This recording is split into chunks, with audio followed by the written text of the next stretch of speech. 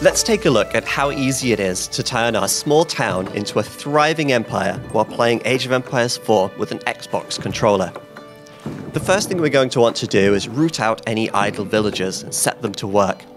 If you look down to the bottom of the screen, you can see the D-pad quick selection options. At the top, with D-pad up, we can find our idle villagers. By tapping up on the D-pad, it will cycle through all of our idle villagers. And by holding up, we can select all of them at once. Let's set them to work for now. We've added lots of automation features to make managing your empire far easier. At the top of the screen where we see our resources, we can also see to the right the villager priority system distribution.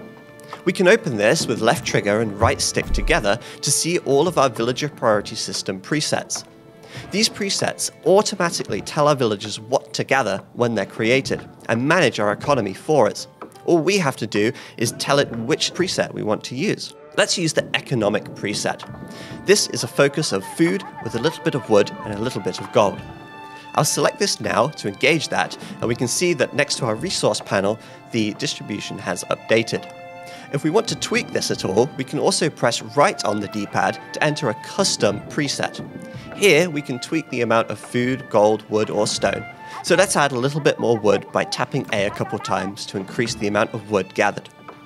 Our villagers will now automatically gather the resources in the quantity that we have decided. But that's not all. If we select our town centre, we're going to want to train a lot more villagers. But it's hard to remember to keep training villagers all the time. So we can automate that too.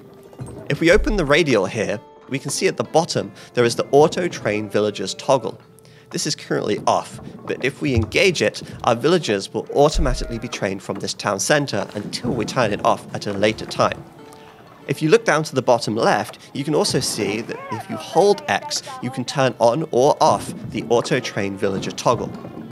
With our villagers automatically being created and automatically assigned, that leaves us to focus on empire building. Now, with more villagers coming out, we're going to need to provide more housing. So let's build some houses next. I'm going to select one of these villagers from the wood line, and I'm going to tell them to build some houses. I'll open up the build radial with the right trigger once again, and here we can see all of our building options. At the very top there is house. We can select the house from here and place it down in the world for our villager to build.